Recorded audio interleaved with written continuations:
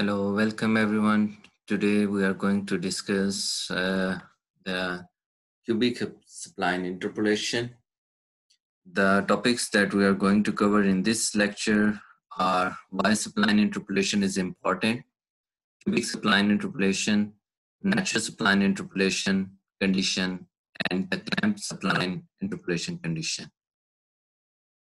First of all, it's important to understand why spline interpolation is important.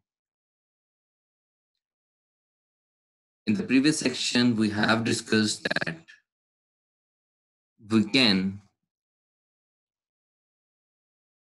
use a single polynomial to express the data on the closed intervals. However, if we have large number of data points, in that case, the order of the polynomial will be high. And the high degree polynomials can oscillate erratically, which means that a minor fluctuation or a very small portion can induce a large fluctuation over the entire time. So this means that while using a single polynomial, even a small modification in the input variable can produce a large change in the output value. So an alternate approach can be that we should divide our interval into a collection of subintervals, and then we construct a polynomial on each subinterval, and then we can join these polynomials at the nodes joining two intervals. This is called the piecewise polynomial approximation. The simplest piecewise polynomial approximation is that if we define a piecewise linear interpolation, which consists of joining a set of data points by a series of straight lines. So let's say we have data points x0 to xn. We can join x0 and x1 by a straight line, then x1 with an x2 by a straight line, and so on. When we join all these points together, we will be able to approximate the polynomial representing the data points x0 to xn. So graphically, it is similar that if I have a blue curve and I want to approximate it by using piecewise linear polynomials, this means that a polynomial representing this portion of the curve is a straight black line. And then I'm joining the next two data points by another straight line, and so on. So in some regions, our approximation is good if that portion is actually representing a straight line. But if it's a curved path, we can say that in this case, the approximate value and the actual curve, they are different. So this means that the linear approximation is not a good choice to make if we have a curved graph. Another disadvantage of linear interpolation or linear piecewise interpolation is that there is likely no differentiability at the endpoints of the subinterval. So which in geometrical context means that the interpolating functions are not smooth. We can use splines to deal with problem so that we can define some smoothness conditions at the points where two intervals are joining together. Like here, x1 acts as a joining point of interval x0, x1 and x1, x2. So we will define a smoothness condition at x1 to make sure that these two curves are not making an edge at x1. Rather than they are smoothly joined together. Splines basically is a word that is derived from splint,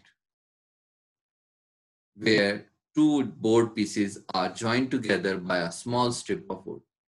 So that same meanings are being used here, that we are trying to join continuous curves by forcing them to satisfy the smoothness condition at the point of junction. The next thing is the cubic spline interpolation. So we can define any order polynomial to represent a piecewise function. But that we are going to discuss here is a cubic spline interpolation. So what does a cubic spline polynomial is? It is a piecewise polynomial of degree 3 on each subinterval of our data. Generally, a cubic polynomial involves 4 constants, like we have A, B, C, and D. So a spline interpolation or spline polynomial is defined by Sj of x is equals to Aj plus Bj times x minus xj plus Cj times x minus xj square plus Dj times x minus xj cube. The cubic spline ensures that the interpolant is not only continuously differentiable on the interval, but it also has a continuous second derivative. So, as we discussed earlier, that we need to make sure that our polynomials that are being defined on subintervals are smooth at the point of junction of two splines. So we take the assumption that at the point where two polynomials are joined together, their derivatives are also equal to make sure that the smoothness condition exists. So we can construct a third order polynomial on each subinterval satisfying the smoothness interval. Now, if we have x hat, x naught to xn data points, this means that in this case, we are going to have n minus 1 subintervals. So we need to define n minus 1 splines on interval x naught to xn. So we divide our interval x naught to xn into n minus 1 subintervals and define a polynomial, cubic order polynomial on each subinterval. So between the interval x naught to x1, we have the first polynomial s naught. On the interval x1 to x2, we have a polynomial of cube order s1.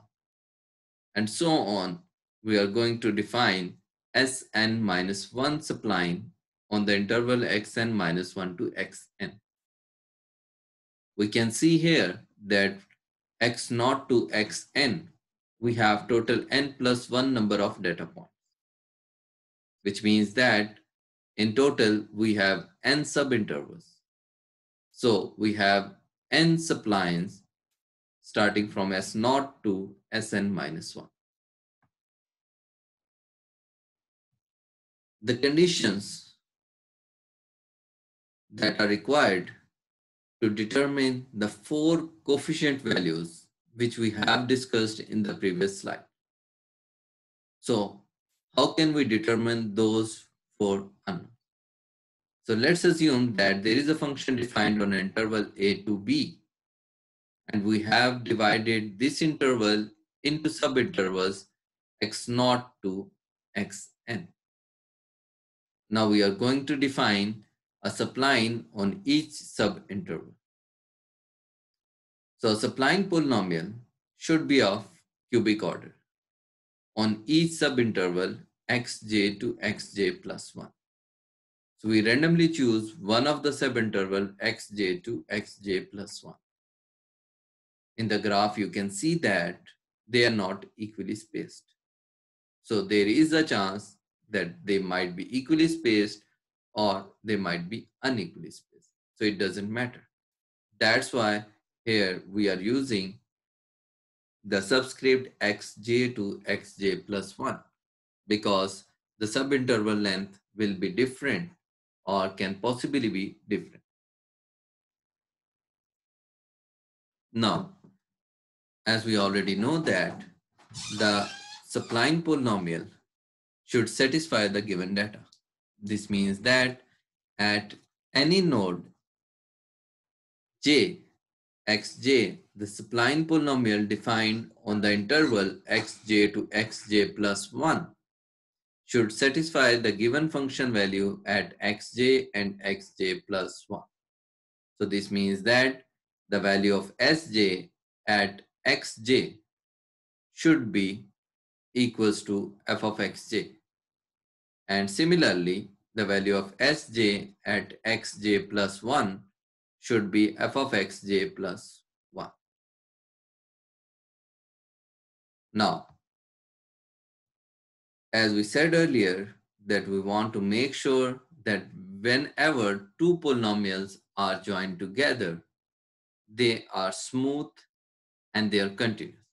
So this means that now at this node j plus 1, the spline sj and sj plus 1 are joining together. To make sure that this is a continuous curve, we have to make sure the spline value of sj at xj plus 1 and sj plus 1 spline value at xj plus 1 should be equal. So this is the second condition, sj plus 1 at xj plus 1 should be equals to sj xj plus 1. I'm hopeful that you understand the relation we are getting here. This is the spline j plus 1 and this is the spline j. At the point where these two splines are joining together is xj plus 1th node. So at the point where these two splines are joining together, their spline values should also be equal. Now here we have j is equals to 0 to n minus 2, because we know that S0 is not further joining to any node, and similarly Sn minus 1 is not joining to any further node. So j should vary from 0 to n minus 2. Now, as the spline values are equal, for smoothness, their derivative value should also be equal. So the derivative of sj plus 1 at xj plus 1 should also be equals to derivative of sj at xj plus 1. And similarly, an additional condition we need to impose is that derivative of second order derivative at j plus 1 spline should be equals to second order derivative of jth spline at xj plus 1. Now, why we are imposing this additional condition? Because we said earlier in a cubic spline polynomial, we have 4 unknowns. So this means that to compute all of them, we need 4 conditions at least for each spline. So in this case, we have n number of splines and each spline has 4 unknowns. This means that the total number of unknowns will be equals to 4n. So here we have n minus 1 conditions from here, n minus 2 conditions from C, n minus 2 conditions from D, and n minus 2 conditions for E. So we can see that we have some missing conditions still required to compute the rest of unknowns, because we can only compute n minus 1 unknowns, n unknowns, because it's 0 to n minus 1. So n known unknowns from using this condition. We can calculate n minus 1 unknowns using these conditions, n minus 1 using this one, and n minus 1 using this one.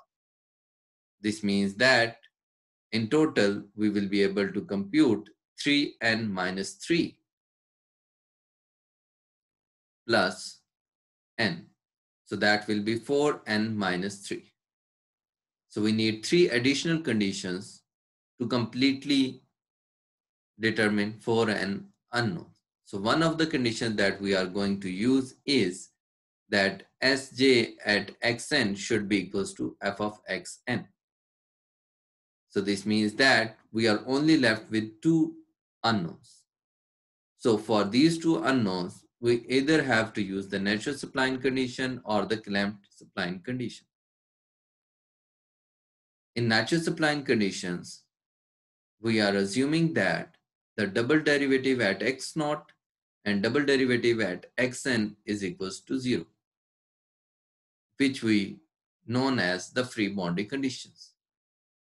This means that in this case, it goes straight. And similarly, x naught goes straight. For that case, the slope will, double derivative will be equals to 0. In the case, if we have some additional information available at the end nodes, that is x naught and xn, then we can use clamped boundary condition. So S prime at x naught is equals to f prime of x naught. This means that we should be provided with the derivative value at x naught node, and similarly the derivative value at xn node. So we can conclude that to determine unknowns, we required to use these A to F conditions. After using these conditions, we will be able to determine 4n unknown coefficients. I'm repeating again that each spline has 4 unknown coefficients. So we have total n splines. The total number of unknown is 4n. From condition B, we can calculate n unknowns and one additional by using the value that function value at nth node should also satisfy the Sn minus 1th value at the last point. So in total, B condition will help us to determine n plus 1 unknown. C condition will help us to determine n minus 1 unknowns. Because we include 0, so we have 0 to n minus 2, we will be able to calculate n minus 1 unknowns. From D, we will be able to calculate n minus 1. From E, we will be able to calculate n minus 1. So this means that in total, we are able to calculate n plus 1. Here we have n minus 1. Again, n minus 1, n minus 1. So we are able to calculate 4n minus 2 conditions.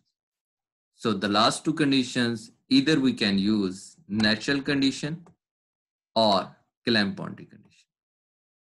So if we don't have any further information about our data, we have to use natural.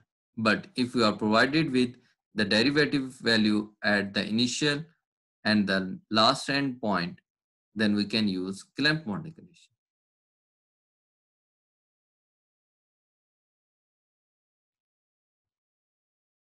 Although cubic splines are defined with other boundary conditions, but for the present topic, we are going to stick ourselves with natural or clamp boundary conditions. So in the case we used natural conditions, it's being called natural spline, or if we use clamped conditions, it is being called clamped spline.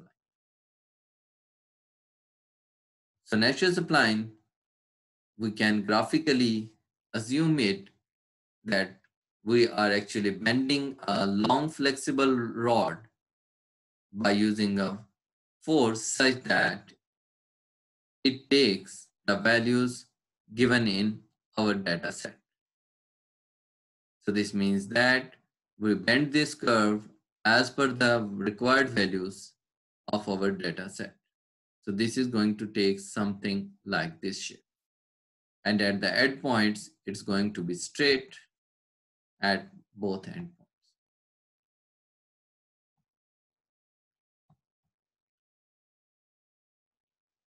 But in general, clamp boundary conditions are more approximate because they include more information about the function. As we will solve an example by using natural and clamped, we will see that the result of clamp boundary condition is 100% accurate, while the natural spline condition polynomial results are also accurate but not 100%. Let's start with an example. Construct a natural cubic spline that passes through the points 1, 2, 2, 3, and 3, 5.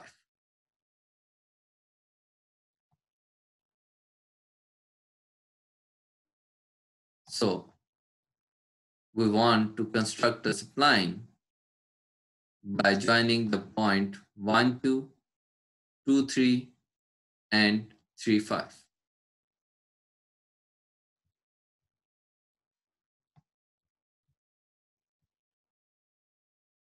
So we are going to define spline polynomials. As we know that our first interval is from 1 to 2 and the second interval is from 2 to 3. So we required two splines S0 of x and S1 of x to define a spline interpolation.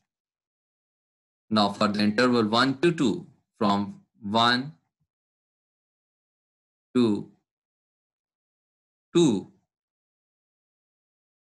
we have a spline polynomial S0 of x is equals to A0 plus B0 times x minus xj. So in this case, the first node xj is 1. So x minus 1 plus c naught times x minus x naught square. So it is 1 square plus d naught times x minus 1 cube. And on the interval 2, 3, we have S1 of x is equals to A1 plus B1 times x minus 2 plus C1 times x minus 2 square plus D1 times x minus 2 cube. So you can see a relation from here that for spline S0, we have to take the difference with the initial node 1, x minus 1, x minus 1 square, and x minus 1 cube. And on the interval 2 to 3, we have x minus 2, x minus 2 square, and x minus 2 cube. Now, there are 4 unknowns in S0 of x. There are 4 unknowns in S1 of x. This means that in total, we have 8 unknowns. So to determine these 8 unknowns, now we require 8 conditions. So let's start by using the spline conditions. Now the first 4 conditions comes from the fact that the spline must agree with the data at each node. So we can use here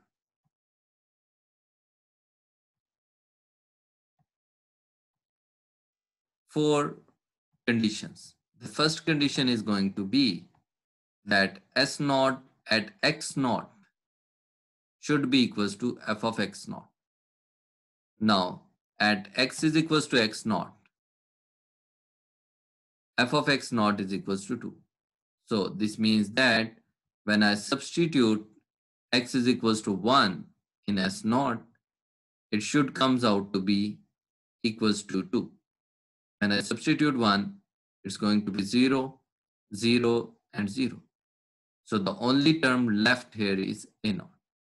So at x is equals to 1, S naught should be equals to f of 1, which in this case is equals to 2. So A naught is equals to 2.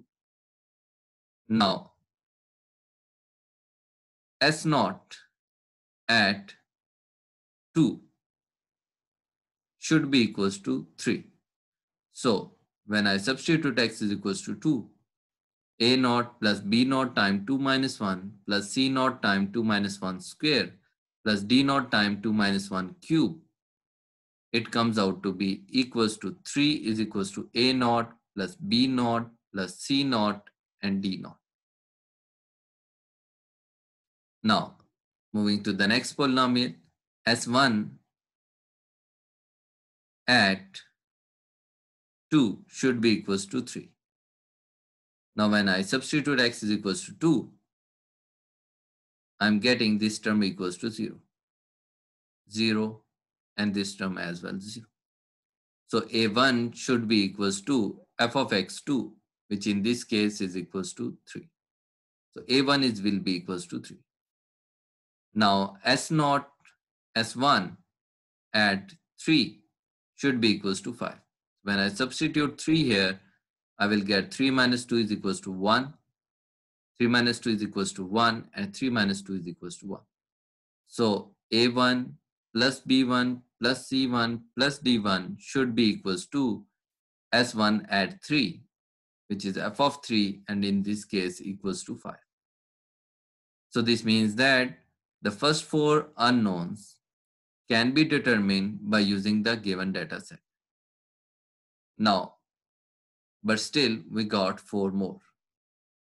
So we got the value of A0, A1, but still we need to calculate the value of B0, C0, D0, V1, C1 and D1. So we need further conditions to calculate them. Now we can see that the spline polynomials should be smooth. This means that the polynomial S0 at 2 should be equals to the polynomial S1 at 2, because it is the point where both the splines are joining together. So for smoothness, their derivatives should also be equal, and their double derivatives shall also be equal. When I take the derivative of S0, I can say that derivative of A0 is 0. Here we have B0 plus 2C0 time x minus 1 plus 3D0 time x minus 1 square. And similarly, we can take the derivative of S1. So by substituting the derivative of S0 at 2 equals to the derivative of S1 at 2, we will be getting B0 plus 2C0 plus 3D0 is equals to B1. And by calculating the double derivative of S0, we will have the derivative of A0 is 0, double derivative of B0 is 0. So we will get 2C0 plus 6D0 time x minus 1. Similarly, we can take double derivative of S1. Now substituting x is equals to 2, we will get S0 double prime at 2 is equals to S1 double prime at 2, and that's 2C0 plus 6D0 is equals to 2C1. Do remember that to completely understand this lecture, you need to keep a notebook with you so that you can perform these steps yourself. So once you are done with, you can move to the next slide. Now, we still need 2 further conditions because we are able to calculate 6 unknowns. Not exactly 6 unknowns, but we have 6 simultaneous equations. So, but we need to determine 8 unknowns. So this means that we still need to develop 2 further equations. So to develop 2 more equations, we need to use the natural boundary condition. So in natural boundary condition, the S naught double derivative at initial node 1 should be equals to 0, and S1 double derivative at last node 3 should be equals to 0. So when we take the double derivative of S naught, substitute x is equals to 1, we have 2c naught is equals to 0. And when we take double derivative of S1, substitute x is equals to 3, we will get 2c1 plus 6d1 is equals to 0. Now we are able to develop 8 equations and we have 8 unknowns. We can use simultaneous equation procedures to solve and calculate the values of these 8 unknowns. Or you can use backward substitution to calculate the values of these unknown by simultaneously solving the equation.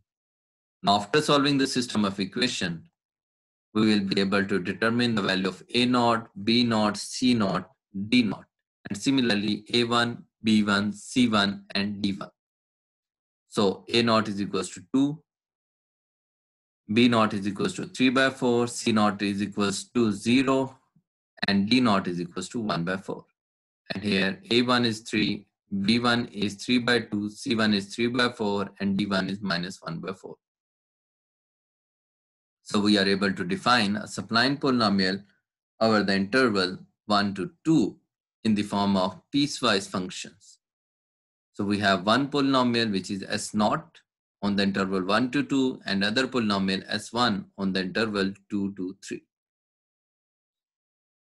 Now, we can define a spline polynomial for any n journal data points. So if we have n subintervals, we need to define a spline polynomial in the form of Sj of x is equals to aj plus bj time x minus xj plus cj time x minus xj square plus dj time x minus xj cube on the interval xj to xj plus 1. Now, for n subintervals, we have n spline polynomials. And we need to determine 4n constants. Now, by using the first condition, spline polynomial should be equals to the function value at any given node.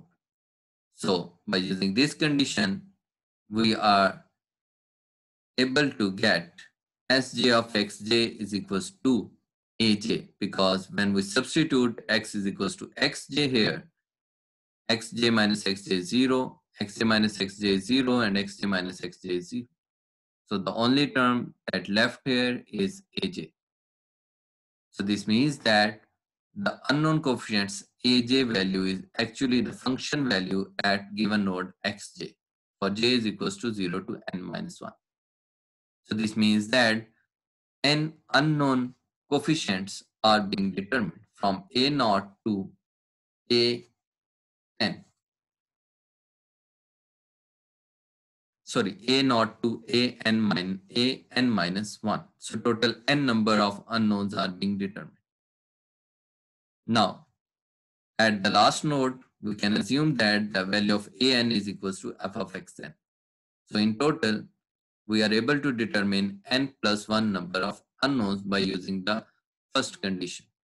Now using the second condition, that the polynomial, spline polynomial j plus 1 at node j plus 1 should be equals to spline polynomial j at node j plus 1. By using this condition, what we will get is at xj plus 1, the value of aj, sj of x will be aj plus bj time xj plus 1 minus xj. And similarly, cj time xj plus 1 minus xj, xj plus 1 minus xj whole cube. But when we have j is equals to j plus 1 here, so it will become sj plus 1, aj plus 1, bj plus 1, xj plus 1, and so on. Now when we substitute x is equals to xj plus 1, so xj plus 1 minus xj plus 1 will be equals to 0. So in this case, I'm only going to be left with aj plus 1. So aj plus 1 comes out to be equals to this thing.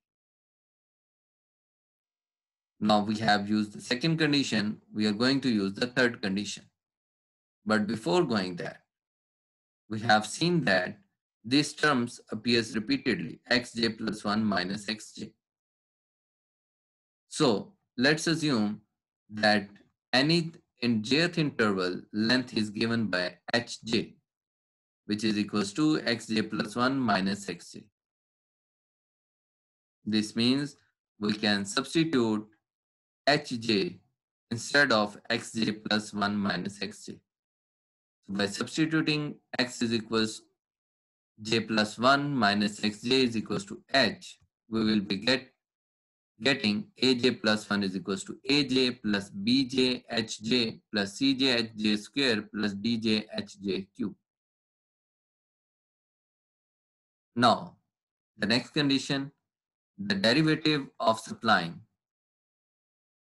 First derivative of supplying at xj plus 1 should be sj plus 1 derivative at xj plus 1 should be equals to sjth supplying first derivative at j plus 1. By using this condition, we will get this equation.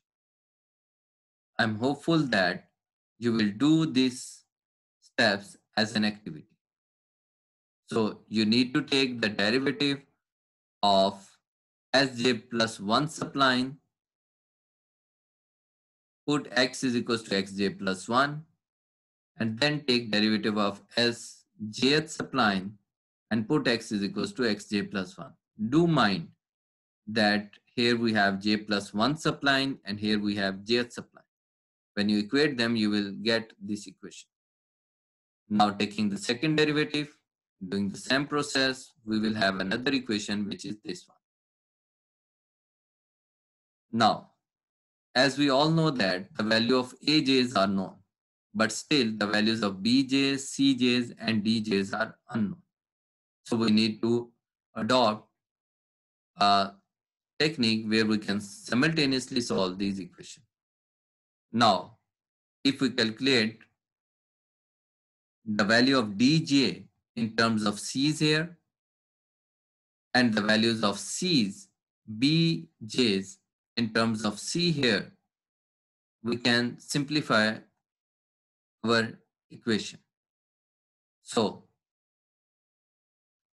from this equation, which we have calculated in the last slide, we can calculate the value of bj, which comes in term of a and c's. And similarly, by reducing the subscript j with j minus 1, we can write down in this form. So here we just replace the subscript j with j minus 1. I will discuss later why we have done this. Now, we have bj plus 1 is equals to bj, hj, cj plus cj plus 1. Now, replacing here j with j minus 1. So we will be getting bj is equals to bj minus 1 plus hj minus 1, cj minus 1 plus cj. And then substituting these values of bj and bj minus 1, we will get this equation. Now, here we have j varies from 1 to n minus 1.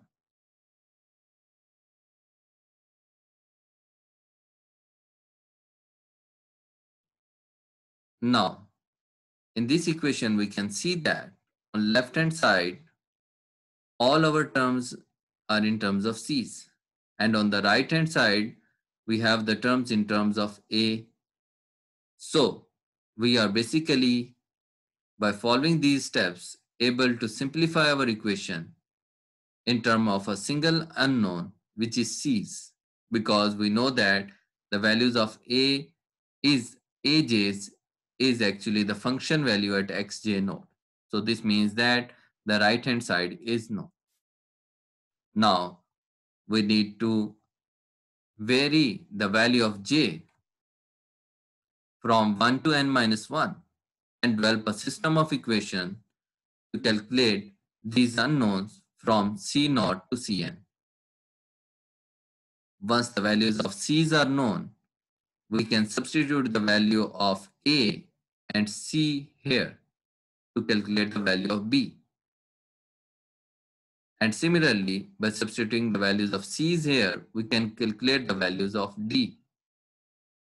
So, this means that we are able to calculate A, B, C, and D. So, all the unknowns are being calculated. So, an activity for you that you need to perform these steps yourself and generate this equation.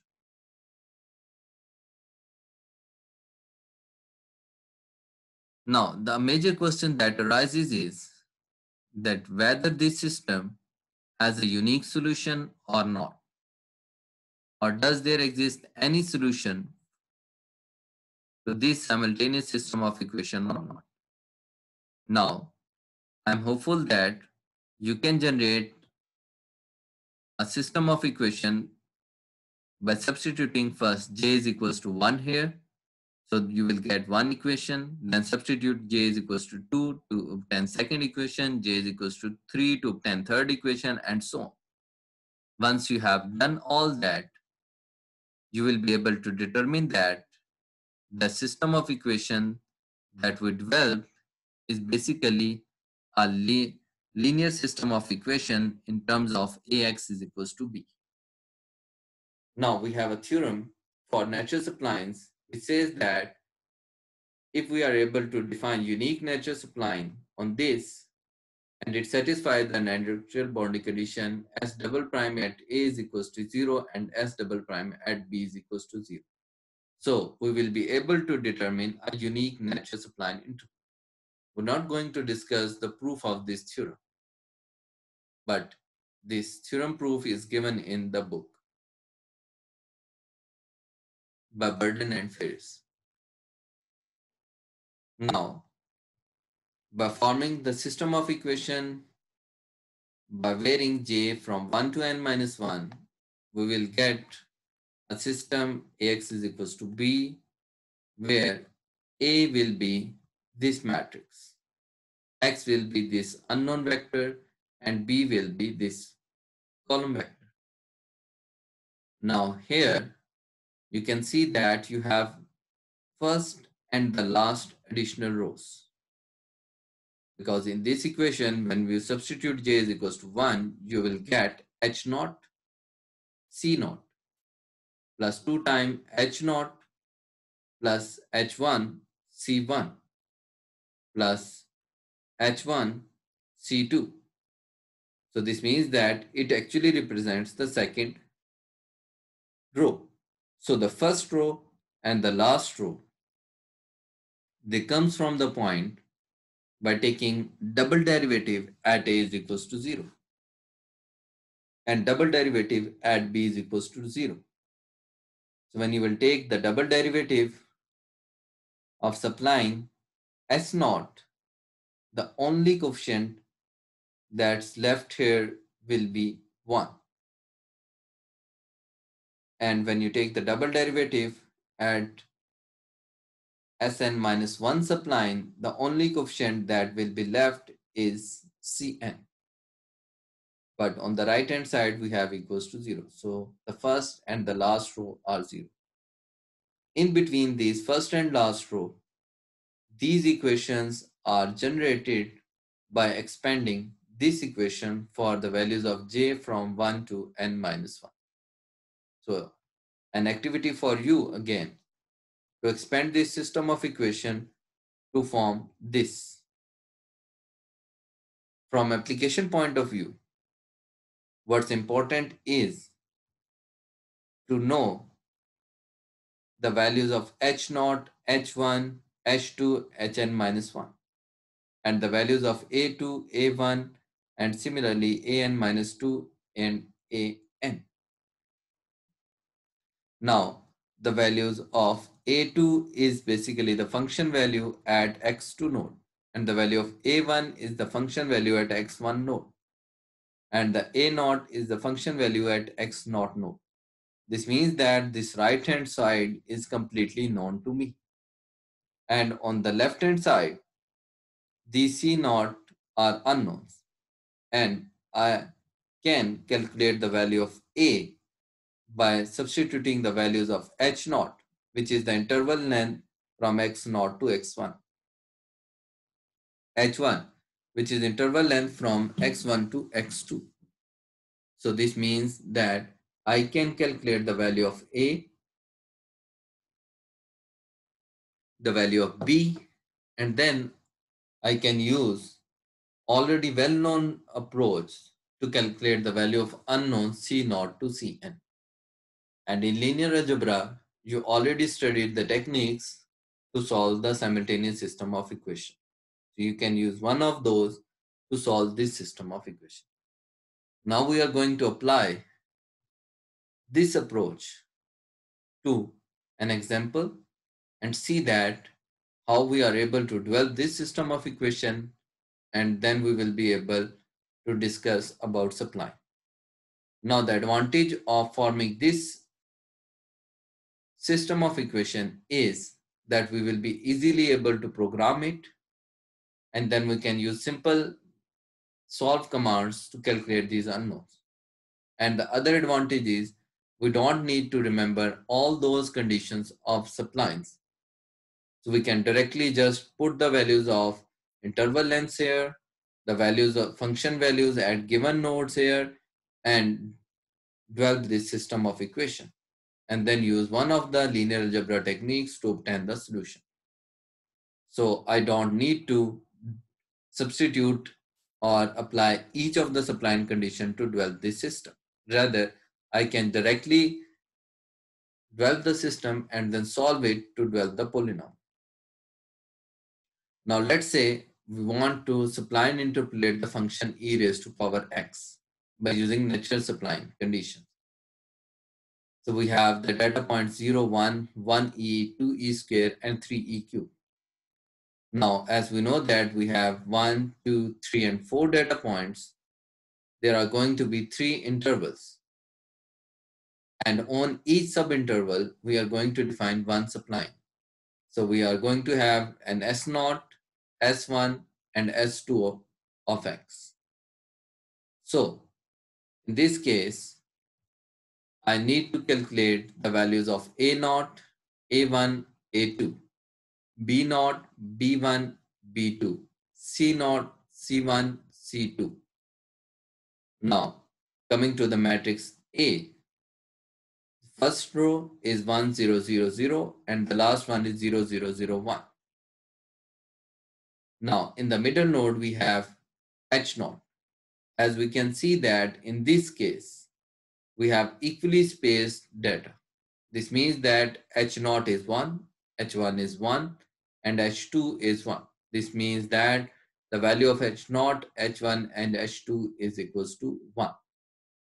Now, by substituting the value of H0, H1, and H2 here, we will obtain a matrix given here. So 1, 0, 0, 0, 0, 1, 4, 1, 0, 0, 1, 4, 1, and 0, 0, 0, 1. Now coming to the right hand side, we know that the function value at x0 is a0. The function value at x1 is a1. The function value at x2 is a2. And the function value at x3 is a3. By substituting values of a0, a1, a2, and a3 here, we will have a vector b. And in this case, we have the unknown C0, C1, C2, and C3. So, by putting it in the form AX is equals to B, we can calculate the values of C0, C1, C2, and C3. So, C0 and C3 are 0, the value of C1 comes to be 0.75 and C2 comes to be 5.83. Now, we are able to compute the values of C's. We have known values of A's, but still we need to calculate the values of B0, B1, B2, B3, and D0, D1, D2, and D3. As we have discussed earlier, now we are going to use these conditions. So in this condition, when we substitute J is equals to 1, we will get B0 is equals to 1 by H0 times A0 minus A1 minus A0 minus H0 by 3 times 2 C0 plus C1. So as we have found the values of A's and C's here, by substituting, the value of B0 comes to be 1.46. Similarly, when we put J is equals to 2, we will get B1. When we put J is equals to 3, we will get B2.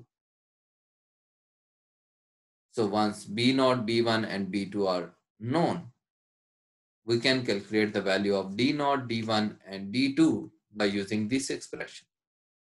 So by substituting J is equals to 0 here, we have C1 is equals to C0 plus 3D0 H0. As all other values are known, we can calculate the value of D0 from here, which comes to be 0.25. Then by substituting J is equals to 1, we can calculate D1, and J is equals to 2, we can calculate value of D2. So once the value of A0, all the unknowns are calculated, we can write down the natural cubic spline form of exponential function as such.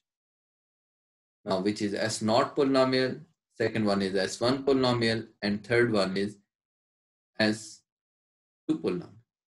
We can see that the value of A0 is 1, value of B0 is 1.46, value of C0 is 0, and value of D0 is 0.252. Similarly, here we have A1, B1, C1, and D1, A2, B2, C2, and D2. By substituting all those values in spline polynomials, we are able to get this spline interpolant. Now, if we plot this spline interpolant over the interval 0 to 3, we will get this blue curve. And when we compare it with the graph of an exponential curve, we can see that somewhere we have a good approximation, but somewhere it's a little away from the actual curve. So now when we will apply the clamped condition, in that case, these two curves will be overlapping each other. Now, if we summarize this example, which we have discussed here, we can conclude that in this case, if we know how to solve a system of equation, it's very easy to develop this system of equation without applying or even knowing the conditions required for spline interpolation. And then by back substitution, we can calculate all the unknowns. So we have reduced our time to solve the problem. Now coming to the clamped spline interpolation. Let's assume that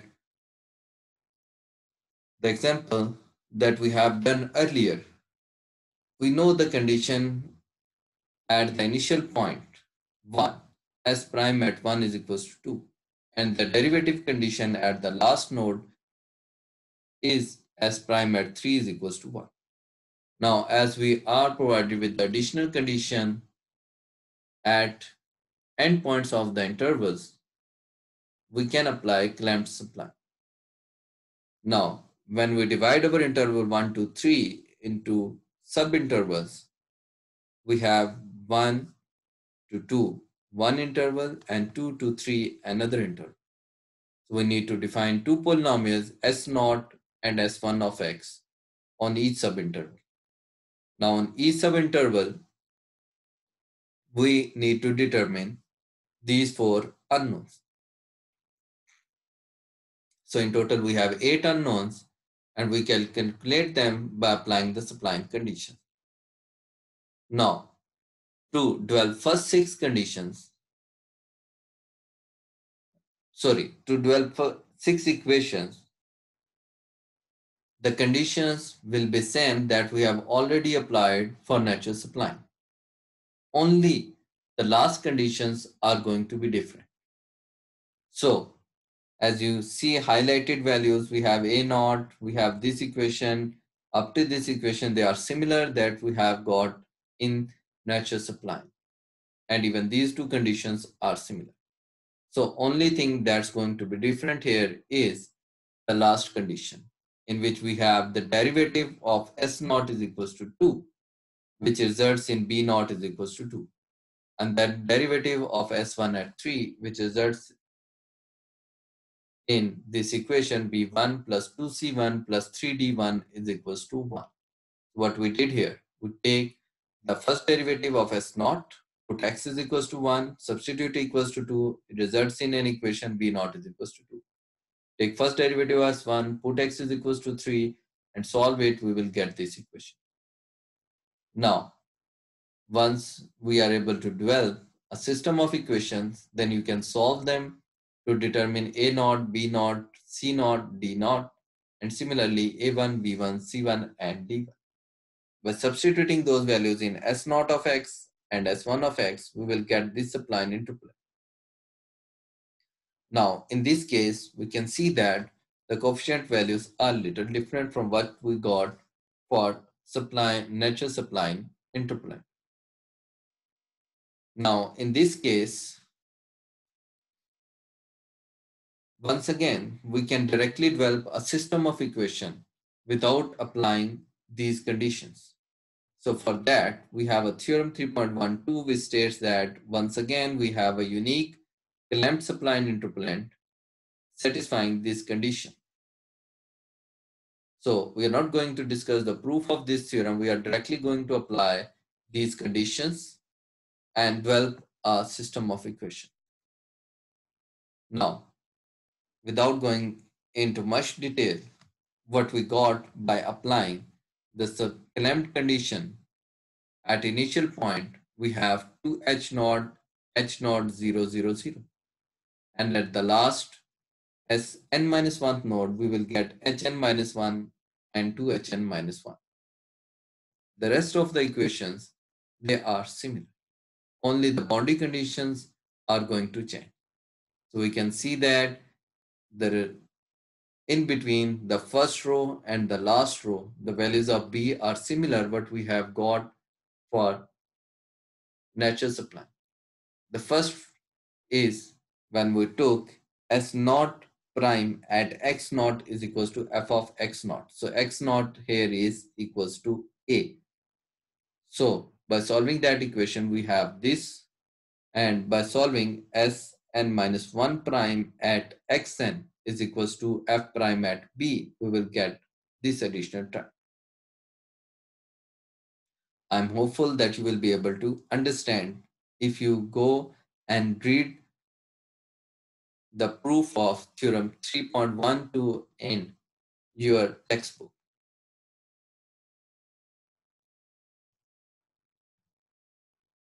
Now, let's say we want to use this system of equations to develop a clamped spline polynomial for an exponential function.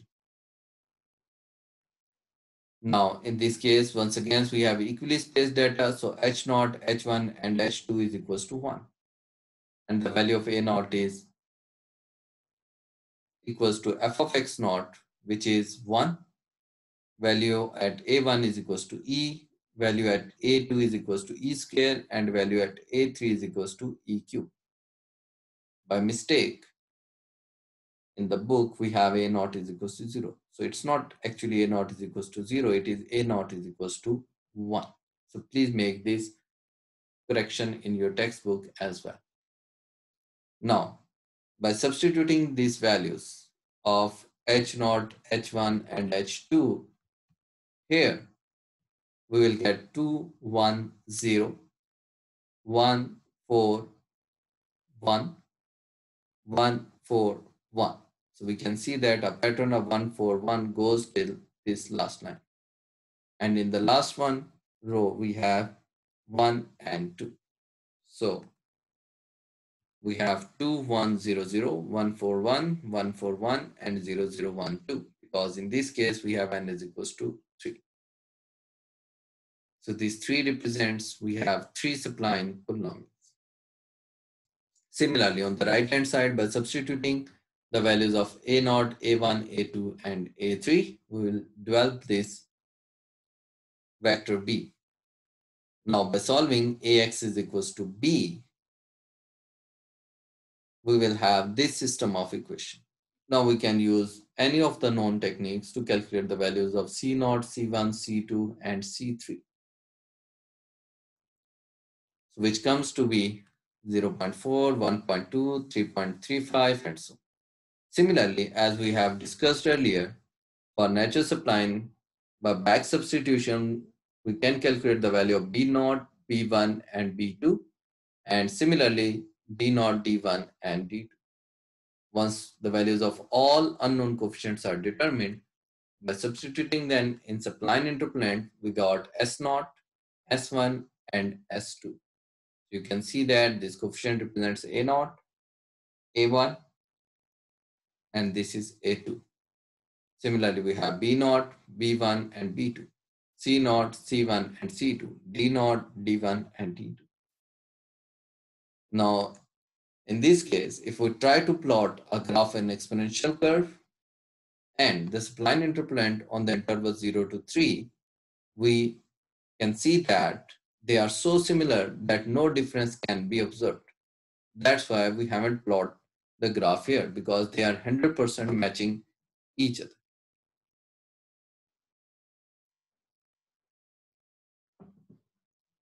Now, as we have discussed earlier, that the higher order polynomials can largely fluctuate with a little variation in the input data. To observe that fact, let's consider the graph of a bird. Now, in the geometry of Rudy duck can be given by these data points, which represents actually the upper part of the curve. And you can see that it's largely varying as you move from 1 to 30. Now it's increasing, it's decreasing, increasing and decreasing and depressions. So now if we try to plot this curve by using Lagrange interpolation, we will be developing a 20th order polynomial. And even a small variation in data will generate a large peak in Lagrange polynomial. Now, an activity for you. Perform Lagrange interpolation for this data and then perform cubic spline interpolation for this data to see whether the Lagrange interpolation output comes closer to this actual geometry or the spline interpolation polynomial comes closer to the actual geometry. I'm sure it appears to be a challenging task for you, but now you need to make sure that you are learning the programming skills. So to use MATLAB to do this Lagrange interpolation as well as the cubic spline interpolation, because you have a higher order polynomial of 20th degree for Lagrange and you have 20 spline interpolation for interpolants, which means that you have 80 unknowns. So you can't do them manually. Once you have done that, you will observe the following: that the output of the cubic spline interpolation is 100% matching with this geometry of the bird. But once you generate the geometry by using Lagrange polynomial of 20th order, you will observe something like this. That you can observe that with a very little fluctuation between 1 to 1.5, we have a large variation in the output function. And the same goes near the endpoint. So what we have observed is that the spline interpolation, which is a piecewise interpolation, is better as compared to a single polynomial to develop over the range of 1 to 20. So we can finally conclude that it's better to use spline interpolation of cube order as compared to develop a higher order Lagrange polynomial if we have large number of data points. Some frequently asked questions. Is spline interpolation better than Lagrange and divided difference interpolation? I'm hopeful that the last activity has answered this question. Is natural spline better or clamped spline better? In the example, we have discovered that the clamped spline interpolation is better because it requires additional information about the function. If there are n number of data points, how many spline polynomials we have to define? So in that case, we need to define n minus 1 spline polynomials. So number of spline polynomials is equals to the number of subintervals. What is the smoothness condition in spline? As we have discussed in the beginning of the lecture, that we need to define that the derivatives at the points where two splines are joining together must be equal. Is spline applicable to equally spaced data or unequally spaced data? In this lecture, we have discussed that it is valid for equally spaced data and for unequally spaced data. So when we have an equally spaced data, in that case, the interval length h0, h1, h2 are going to be equal. And for the case of unequally spaced data, we have different values of interval length h0, h1, and h2, so on. Can we construct quadratic splines like we have done cubic splines? Yes, it's possible. In that case, we might not need as much conditions as we require for cubic spline interpolation. Can we define some other conditions at the endpoints other than natural or clamped conditions? Yes, it's possible, but we haven't covered that in this lecture. So basically, we need to calculate the values of unknowns. So it doesn't matter whether we calculate them or how by using natural or clamped, or we have some other conditions to calculate them. Our interest to calculate the values of unknown coefficients. At last, some assignment question. The first one is we need to use clamped cubic spline interpolation to determine the distance time graph between B to D. So we have to develop spline polynomials over the interval B to D. We can see that we have to define two polynomials, S0 over the interval B to C and S1 over the interval C to D. Second part, write down the natural spline conditions at A and F. So natural spline conditions must be that the second derivative of distance at A and F should be equals to 0. Next question is, we are given that S of x is a cubic spline interpolation polynomial, which here is being represented by Q of x, which is given to be 1 plus ax, 2x squared minus 2x cubed, and here we have two unknowns a and b. Suppose that this polynomial interpolates the function at x0 is equals to 0 x1 is equals to 1 and x2 is equals to 2 by a clamped cubic spline. We need to estimate the values of f prime at 0 and f prime at 2 by finding the values of a and b. We know that when we take the derivative at 0, we will get first term derivative is 0, second term derivative is a, third term derivative is 4x, last derivative is 6x. When you substitute x is equals to 0, we only get a. So this means that when you compute a, you actually compute the value of f prime at 0. And when you calculate b, you actually calculate the value of f prime at 2. Now, we have two unknowns in spline interpolation. So as we know that for the spline, it must satisfy the smoothness condition. What we can do is take the derivative of S naught, or in this case we can say Q naught, and take the derivative of Q1 at x is equals to 1, put them equals to 0 and develop one equation. And similarly, take second derivative, put them equal and calculate the second equation. You have two unknowns, you need to develop two equations.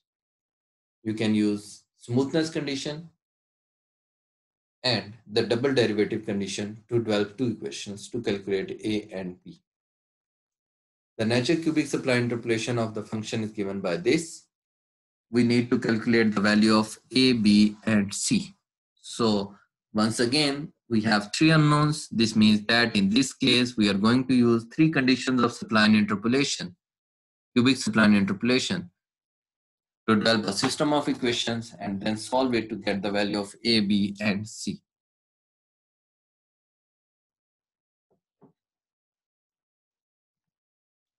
The last question. A basketball player throws the ball towards the goalpost passing through the following points, where x is the horizontal distance from the goalpost and y is the vertical height of the ball. Use clamped cubic spline interpolation to predict the trajectory of the ball. Determine whether the player of the opposite team is able to intercept the ball or not, if the middle hand coordinates are 210. So don't worry about the last part. First, what we need to do is perform clamped cubic spline interpolation. We have three nodes, x, 5, 3, and 1. So we are going to develop a spline polynomial S0 of x and S1 of x. Once we are able to develop these polynomials, now we need to determine whether the ball goes through the coordinate 210 or not. If the ball passes through these coordinates, then it is going to be intercepted by the player. But if not, in that case, the ball is not being intercepted by opposite team. So, as we all know that the coordinate 2 lies between 3 and 1. So this means that in this case, we are going to determine whether when we put x is equals to 2 in S1, do we get the value equals to 10 or not? If we get the value equals to 10, in this case, the player is going to intercept the ball. And if the outcome does not comes to be 10, the player will not be able to intercept the ball. That's all from my side today. Hopefully, you will have a good interactive session. Thank you.